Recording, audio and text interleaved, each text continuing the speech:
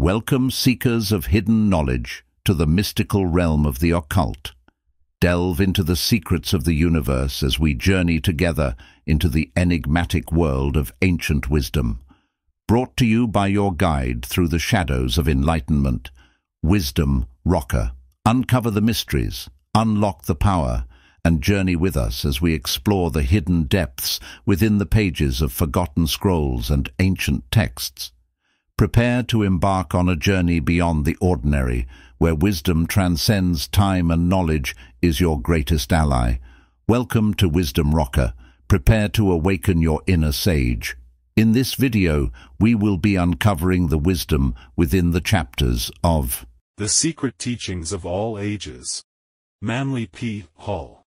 Ceremonial Magic and Sorcery.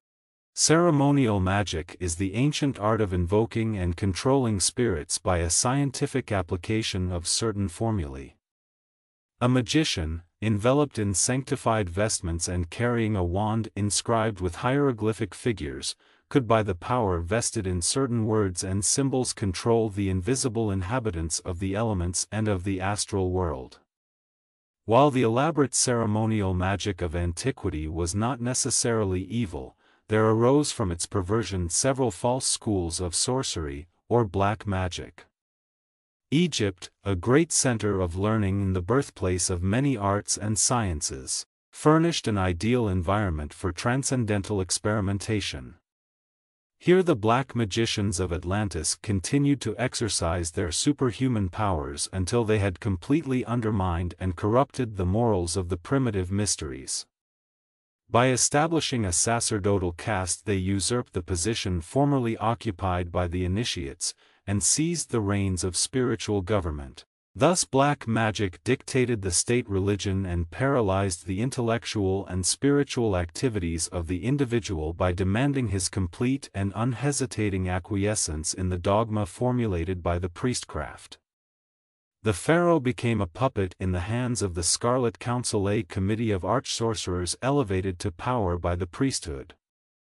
These sorcerers then began the systematic destruction of all keys to the ancient wisdom, so that none might have access to the knowledge necessary to reach adeptship without first becoming one of their order. They mutilated the rituals of the mysteries while professing to preserve them, so that even though the neophyte passed through the degrees, he could not secure the knowledge to which he was entitled.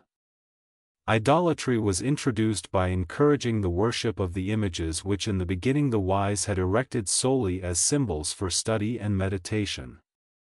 False interpretations were given to the emblems and figures of the mysteries, and elaborate theologies were created to confuse the minds of their devotees.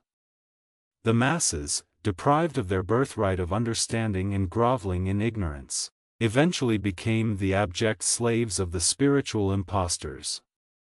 Superstition universally prevailed and the black magicians completely dominated national affairs, with the result that humanity still suffers from the sophistries of the priestcrafts of Atlantis and Egypt. Fully convinced that their scriptures sanctioned it, numerous medieval Kabbalists devoted their lives to the practice of ceremonial magic. The transcendentalism of the Kabbalists is founded upon the ancient and magical formula of King Solomon, who has long been considered by the Jews as the prince of ceremonial magicians.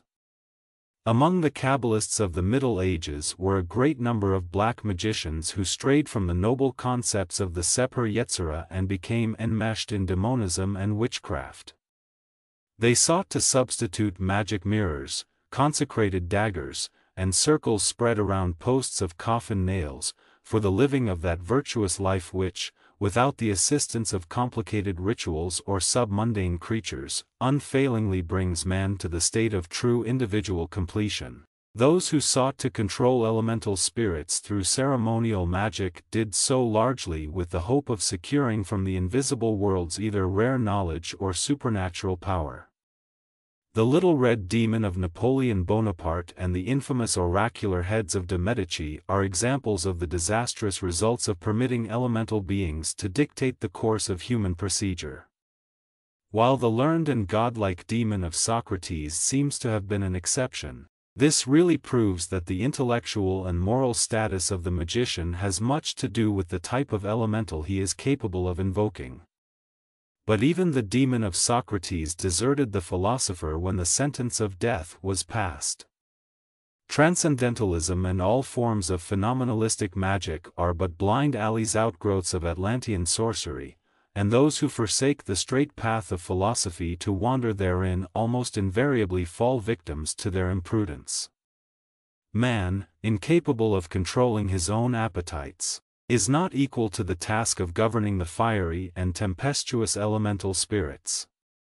Many a magician has lost his life as the result of opening a way whereby submundane creatures could become active participants in his affairs. When Eliphaz Levi invoked the spirit of Apollonius of Tyana, what did he hope to accomplish? Is the gratification of curiosity a motive sufficient to warrant the devotion of an entire lifetime to a dangerous and unprofitable pursuit? If the living Apollonius refused to divulge his secrets to the profane, is there any probability that after death he would disclose them to the curious-minded? Levi himself did not dare to assert that the spectre which appeared to him was actually the great philosopher, for Levi realized only too well the proclivity of elementals to impersonate those who have passed on. The majority of modern mediumistic apparitions are but elemental creatures masquerading through bodies composed of thought substance supplied by the very persons desiring to behold these wraiths of decarnate beings. The theory and practice of black magic. Some understanding of the intricate theory and practice of ceremonial magic may be derived from a brief consideration of its underlying premises. First, the visible universe has an invisible counterpart, the higher planes of which are peopled by good and beautiful spirits. The lower planes, dark and foreboding, are the habitation of evil spirits and demons under the leadership of the fallen angel and his 10 princes. Second, by means of the secret processes of ceremonial magic it is possible to contact these invisible creatures and gain their help in some human undertaking. Good spirits willingly lend their assistance to any worthy enterprise, but the evil spirits serve only those who live to pervert and destroy. Third, it is possible to make contracts with spirits whereby the magician becomes for a stipulated time the master of an elemental being. Fourth, true black magic is performed with the aid of a demoniacal spirit, who serves the sorcerer for the length of his earthly life, with the understanding that after death the magician shall become the servant of his own demon. For this reason a black magician will go to inconceivable ends to prolong his physical life, since there is nothing for him beyond the grave. The most dangerous form of black magic is the scientific perversion of occult power for the gratification of personal desire. Its less complex and more universal form is human selfishness, for selfishness is the fundamental cause of all worldly evil. A man will barter his eternal soul for temporal power, and down through the ages a mysterious process has been evolved which actually enables him to make this exchange. In its various branches the black art includes nearly all forms of ceremonial magic, necromancy, witchcraft, sorcery, and vampirism. Under the same general heading are also included mesmerism and hypnotism, except when used solely for medical purposes, and even then there is an element of risk for all concerned. Though the demonism of the Middle Ages seems to have disappeared, there is abundant evidence that in many forms of modern thought, especially the so-called prosperity psychology, willpower building metaphysics, and systems of high-pressure salesmanship, black magic has merely passed through a metamorphosis, and although its name be changed its nature remains the same. A well-known magician of the Middle Ages was Dr. Johannes Faustus, more commonly known as Dr. Faust. By a study of magical writings he was enabled to bind to his service an elemental who served him for many years in various capacities. Strange legends are told concerning the magical powers possessed by Dr. Faust. Upon one occasion the philosopher, being apparently in a playful mood, threw his mantle over a number of eggs in a marketwoman's basket, causing them to hatch instantly. At another time, having fallen overboard from a small boat, he was picked up and returned to the craft with his clothes still dry. But, like nearly all other magicians, Dr. Faust came at length to disaster. He was found one morning with a knife in his back, and it was commonly believed that his familiar spirit had murdered him. Although Goethe's Dr. Faust is generally regarded as merely a fictional character, this old magician actually lived during the 16th century. Dr. Faust wrote a book describing his experiences with spirits, a section of which is reprinted below. Dr. Faust must not be confused with Johann Fust, the printer. Extract from the Book of Dr. Faust, Wittenberg, 1524. An abridged translation from the original German of a book ordered destroyed. From my youth I followed art and science and was tireless in my reading of books. Among those which came to my hand was a volume containing all kinds of invocations and magical formulae. In this book I discovered information to the effect that a spirit, whether he be of the fire, the water, the earth or the air, can be compelled to do the will of a magician capable of controlling him. I also discovered that according as one spirit has more power than another, each is adapted for a different operation and each is capable of producing certain supernatural effects. After reading this wonderful book, I made several experiments, desiring to test the accuracy of the statements made therein. At first I had little faith that what was promised would take place. But at the very first invocation which I attempted, a mighty spirit manifested to me, desiring to know why I had invoked him. His coming so amazed me that I scarcely knew what to say, but finally asked him if he would serve me in my magical investigations. He replied that if certain conditions were agreed upon he would. The conditions were that I should make a pact with him. This I did not desire to do, but as in my ignorance I had not protected myself with a circle and was actually at the mercy of the spirit, I did not dare to refuse his request and resigned myself to the inevitable, considering it wisest to turn my mantle according to the wind. I then told him that if he would be serviceable to me according to my desires and needs for a certain length of time, I would sign myself over to him. After the pact had been arranged, this mighty spirit, whose name was Astaroth, introduced me to another spirit by the name of Marbuel, who was appointed to be my servant. I questioned Marbuel as to his suitability for my needs. I asked him how quick he was, and he answered, as swift as the winds. This did not satisfy me, so I replied, "You cannot become my servant. Go again whence you have come." Soon another spirit manifested itself, whose name was Eniguel. Upon asking him the same question he answered that he was swift as a bird in the air. I said, "You are still too slow for me. Go whence you came." In the same moment another spirit by the name of Asiel manifested himself. For the third time I asked my question and he answered, "I am as swift as human thought." "You shall serve me," I replied. This spirit was faithful for a long time, but to tell you how he served me is not possible in a document of this length, and I will here only indicate how spirits are to be invoked and how the circles for protection are to be prepared. There are many kinds of spirits which will permit themselves to be invoked by man and become his servant. Of these I will list a few. Asiel, the mightiest among those who serve men. He manifests in pleasing human form about 3 feet high.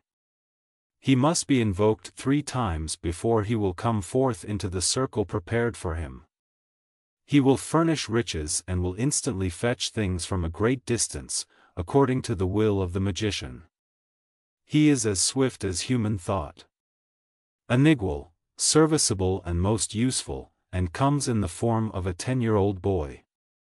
He must be invoked 3 times. His special power is to discover treasures and minerals hidden in the ground, which he will furnish to the magician. Marbuel, a true lord of the mountains and swift as a bird on the wing. He is an opposing and troublesome spirit, hard to control. You must invoke him 4 times. He appears in the person of Mars, a warrior in heavy armor. He will furnish the magician those things which grow above and under the earth. He is particularly the lord of the spring root. The spring root is a mysterious herb, possibly of a reddish color, which medieval magicians asserted had the property of drawing forth or opening anything it touched. If placed against a locked door, it would open the door. The Hermetists believed that the red-capped woodpecker was specially endowed with the faculty of discovering spring root, so they followed this bird to its nest, and then stopped up the hole in the tree where its young were. The red-crested woodpecker went at once in quest of the spring root, and, discovering it, brought it to the tree. It immediately drew forth the stopper from the entrance to the nest. The magician then secured the root from the bird. It was also asserted that because of its structure, the etheric body of the spring root was utilized as a vehicle of expression by certain elemental spirits which manifested through the proclivity of drawing out or opening things. Asibel, a mighty ruler of the sea, controlling things both upon and under the water. He furnishes things lost or sunk in rivers, lakes, and oceans, such as sunken ships and treasures.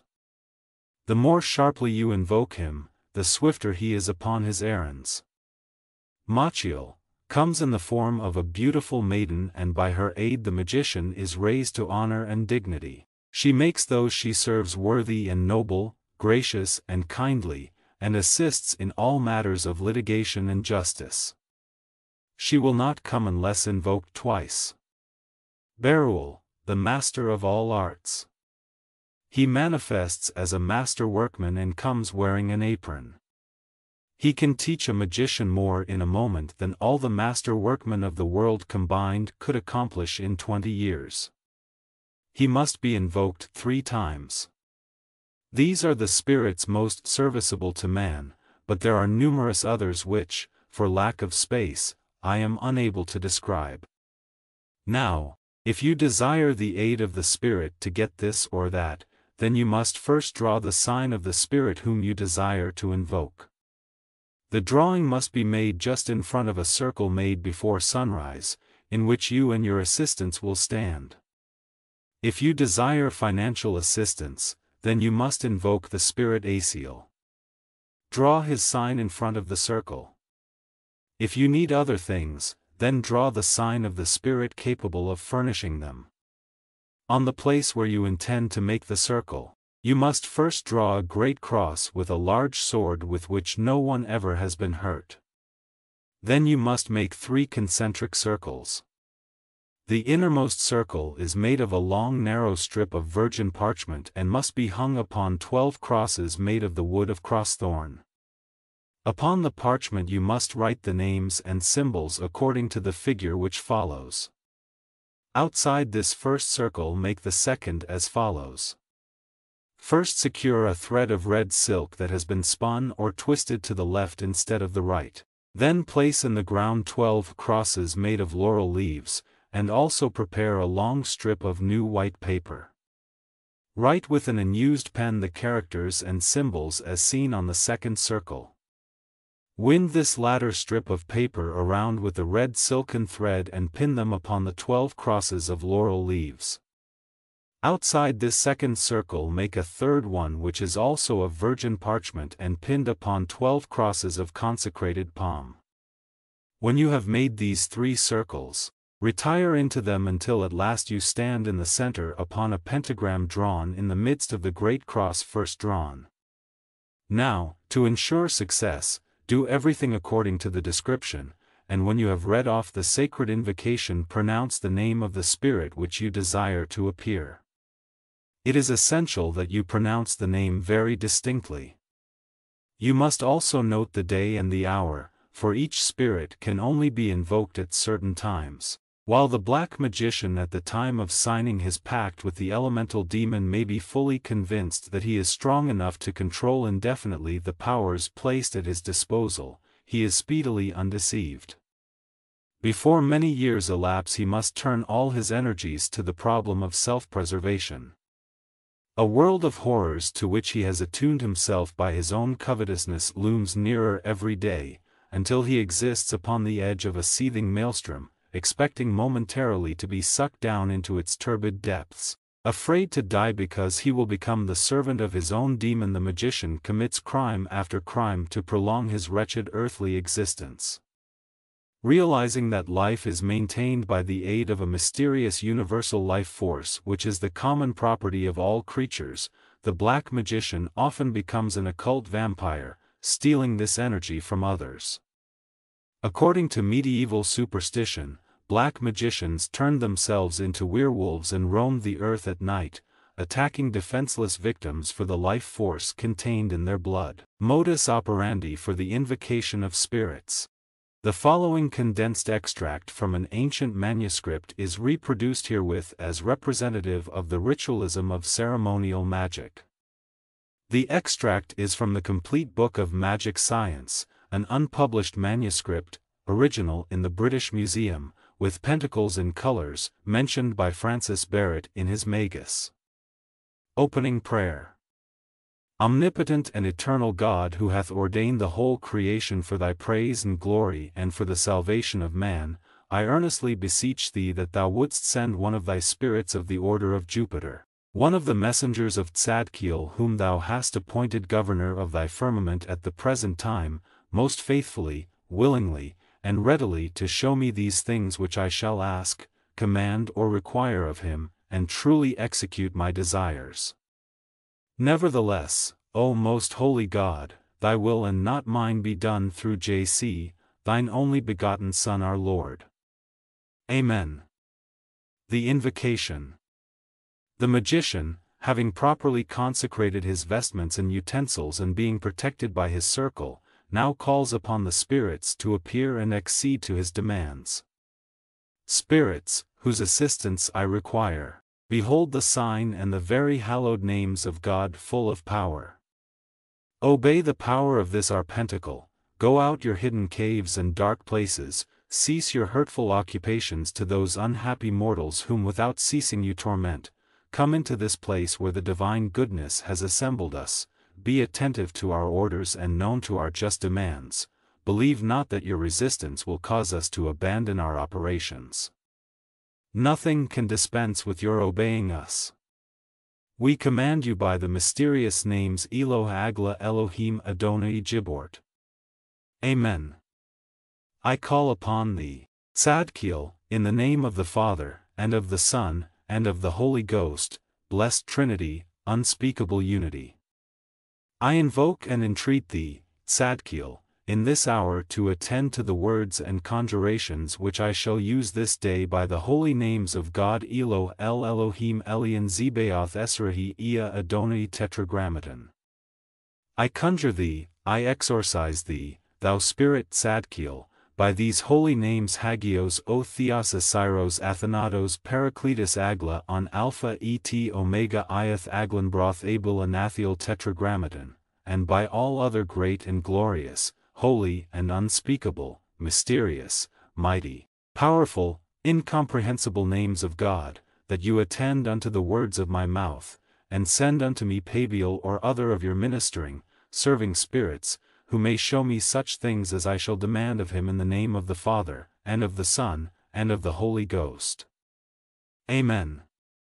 I entreat thee, Pabiel, by the whole spirit of heaven, seraphim, cherubim, thrones, dominations, witnesses, powers, principalities, archangels, and angels, by the holy, great, and glorious angels Orphaniel Tetradagial Salamla Asamoy Pastor Podi, that thou come forthwith. Readily show thyself that we may see you and audibly hear you, speak unto us and fulfill our desires, and by your star which is Jupiter, and by all the constellations of heaven, and by whatsoever you obey, and by your character which you have given, proposed, and confirmed, that you attend unto me according to the prayer and petitions which I have made unto Almighty God, and that you forthwith send me one of your ministering spirits, who may willingly, truly, and faithfully fulfill all my desires.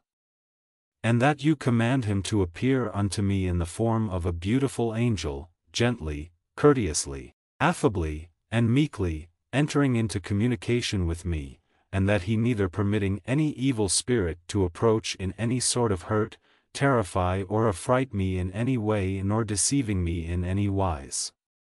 Through the virtue of our Lord JC, in whose name I attend, wait for, and expect thy appearance. Fiat, fiat, fiat. Amen, amen, amen. Interrogatories. Having summoned the spirit unto his presence, the magician shall question him as follows. Comest thou in peace in the name of the Father and of the Son and of the Holy Ghost? And the spirit shall answer, Yes. Thou art welcome, noble spirit. What is thy name? And the spirit shall answer, Pabiel. I have called thee in the name of Jesu of Nazareth, at whose name every knee doth bow in heaven, earth, and hell, and every tongue shall confess there is no name like unto the name of Jesus, who hath given power unto man to bind and to loose all things in his most holy name, yea, even unto those that trust in his salvation. Art thou the messenger of Tzadkiel? And the spirit shall answer, Yes. Wilt thou confirm thyself unto me at this time and henceforth reveal all things unto me that I shall desire to know, and teach me how I may increase in wisdom and knowledge, and show unto me all the secrets of the magic art, and of all liberal sciences, that I may thereby set forth the glory of Almighty God? And the spirit shall answer, Yes. Then I pray thee give and confirm thy character unto me, whereby I may call thee at all times. And also swear unto me this oath, and I will religiously keep my vow and covenant unto Almighty God, and will courteously receive thee at all times where thou dost appear unto me. License to depart. Forasmuch as thou comest in peace and quietness, and hath answered unto my petitions, I give humble and hearty thanks unto Almighty God, in whose name I called and thou camest. And now thou mayest depart in peace unto thine orders, and return unto me again at what time soever I shall call thee by thine oath, or by thy name, or by thine order, or by thine office which is granted thee from the Creator, and the power of God be with me and thee and upon the whole issue of God. Amen. Glory be to the Father, and to the Son, and to the Holy Ghost. Note: it would be advisable for the invocant to remain in the circle for a few minutes after reciting the license, and if the place of operation be in the open air, let him destroy all traces of the circle, etc., and return quietly to his home. But should the operation be performed in a retired part of a house, etc., the circle may remain, as it might serve in a like future operation, but the room or building must be locked up to avoid the intrusion of strangers. The agreement set forth above is purely ceremonial magic. In the case of black magic, it is the magician and not the demon who must sign the pact. When the black magician binds an elemental to his service, a battle of wits ensues, which the demon eventually wins. With his own blood the magician signs the pact between himself and the demon, for in the arcanum of magic it is declared that he controls the soul who controls the blood of another. As long as the magician does not fail, the elemental will fulfill to the letter his obligation under the pact, but the demon will try in every possible way to prevent the magician from carrying out his part of the contract. When the conjurer, ensconced within his circle, has evoked the spirit he desires to control and has made known his intention, the spirit will answer somewhat as follows: I cannot accede to your request nor fulfill it, unless after 50 years you give yourself to me, body and soul, to do with as I may please. If the magician refuses, other terms will be discussed. The spirit may say, I will remain in your service as long as on every Friday morning you will go forth upon the public street giving alms in the name of Lucifer. The first time you fail in this you belong to me. If the magician still refuses, realizing that the demon will make it impossible for him to fulfill his contract, other terms will be discussed, until at last a pact is agreed upon. It may read as follows: I hereby promise the Great Spirit Lucifuge, Prince of Demons, that each year I will bring unto him a human soul to do with as it may please him, and in return Lucifuge promises to bestow upon me the treasures of the earth and fulfill my every desire for the length of my natural life. If I fail to bring him each year the offering specified above, then my own soul shall be forfeit to him. Signed. Invocant signs pact with his own blood. The pentagram. In symbolism, an inverted figure always signifies a perverted power. The average person does not even suspect the occult properties of emblematic pentacles. On this subject the great Paracelsus has written, "No doubt many will scoff at the seals, their characters, and their uses, which are described in these books, because it seems incredible to them that metals and characters which are dead should have any power and effect. Yet no one has ever proved that the metals and also the characters as we know them are dead, for the salts, sulfur, and quintessences of metals are the highest preservatives of human life and are far superior to all other simples." Translated from the original German. The black magician cannot use the symbols of white magic without bringing down upon himself the forces of white magic, which would be fatal to his schemes. He must therefore distort the hieroglyphs so that they typify the occult fact that he himself is distorting the principles for which the symbols stand. Black magic is not a fundamental art, it is the misuse of an art. Therefore it has no symbols of its own. It merely takes the emblematic figures of white magic, and by inverting and reversing them signifies that it is left-handed. A good instance of this practice is found in the pentagram, or five-pointed star, made of 5 connected lines. This figure is the time-honored symbol of the magical arts, and signifies the 5 properties of the great magical agent, the 5 senses of man, the 5 elements of nature, the 5 extremities of the human body.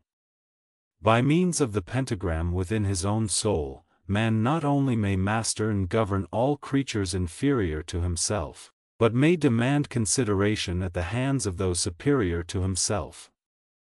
The pentagram is used extensively in black magic, but when so used its form always differs in one of 3 ways. The star may be broken at one point by not permitting the converging lines to touch, it may be inverted by having 1 point down and 2 up, or it may be distorted by having the points of varying lengths.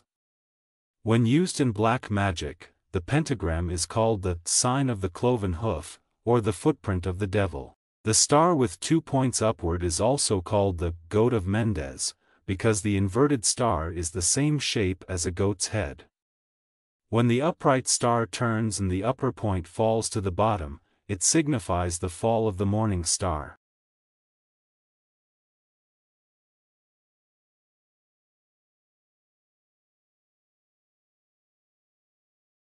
Baphomet, the Goat of Mendes. From Levi's Transcendental Magic. The practice of magic, either white or black, depends upon the ability of the adept to control the universal life force, that which Eliphas Levi calls the great magical agent, or the astral light. By the manipulation of this fluidic essence, the phenomena of transcendentalism are produced. The famous hermaphroditic goat of Mendes was a composite creature formulated to symbolize this astral light. It is identical with Baphomet, the mystic pantheos of those disciples of ceremonial magic, the Templars, who probably obtained it from the Arabians. A magical sword, from Levi's The Magical Ritual, Eliphas. Levi describes the preparation of a magical sword in substance as follows. The steel blade should be forged in the hour of Mars with new tools. The pommel should be of hollow silver containing quicksilver, and the symbols of Mercury and the moon, and the signatures of Gabriel and Samael should be engraved upon it. The hilt should be encased with tin, with the symbol of Jupiter and the signature of Michael engraved upon it. A copper triangle should extend from the hilt along the blade a short distance on each side. These should bear the symbols of Mercury and Venus. 5. Sephiroth should be engraved upon the handle, as shown. The blade itself should have the word Malchut upon one side and Quis ut Deus upon the other. The sword should be consecrated on Sunday. A magic circle. From the Complete Book of Magic Science, unpublished. The above figure is a complete and faithful representation of a magic circle, as designed by medieval conjurers for the invocation of spirits. The magician, accompanied by his assistant, takes his place at the point formed by the crossing of the central lines marked Magister. The words about the circle are the names of the invisible intelligences, and the small crosses mark points at which certain prayers and invocations are recited. The small circle outside is prepared for the spirit to be invoked, and while in use has the signature of the desired intelligence traced within the triangle. Form of pact with the spirit of Jupiter. From the Complete Book of Magic Science, the aforesaid bond of spirits, together with the seal and character of the planetary angel, must be written virgin parchment and laid before the spirit, for signature when he appears. At that time, the invocant must not lose confidence but be patient, firm, bold, and persevering, and take care that he asks nor requires nothing of the spirit, but with a view to the glory of God and the well-being fellow creatures. Having obtained his desires of the spirit, the invocant may license him to depart. The pentagram.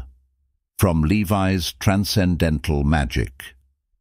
The pentagram is the figure of the microcosm, the magical formula of man. It is the one rising out of the four, the human soul rising from the bondage of the animal nature. It is the true light, the star of the morning. It marks the location of 5 mysterious centers of force, the awakening of which is the supreme secret of white magic. The pentacles of the 7 planets and the seals and characters of the planetary angels, from a medieval book of spirits, unpublished. The 7 large circles are the planets, while the 2 small circles under each contain the seal and the character of the controlling intelligence of the planet. Thanks for watching the Wisdom Rocker. Don't forget to like, comment, and share.